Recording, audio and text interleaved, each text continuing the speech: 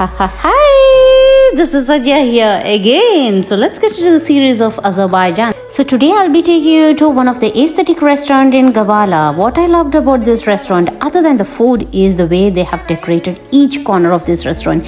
They actually try to keep the culture and the tradition within the restaurant, which gives a very good ambience throughout. Now let me introduce one of the most popular Azerbaijan soup, which is called as dushbara. It's a lamb dumplings in a light broth with lots of herbs, and it's a must try from there. Not only that, we had their 5-foot long kabab, mutton kabab, and it was like out of the world. One suggestion to all the people who would love to visit Azerbaijan: please do not leave the country without having their meat. That meat is so delicious. So that's it from my end. Stay tuned for more videos. So it's me, Sadia, signing off. As-salama.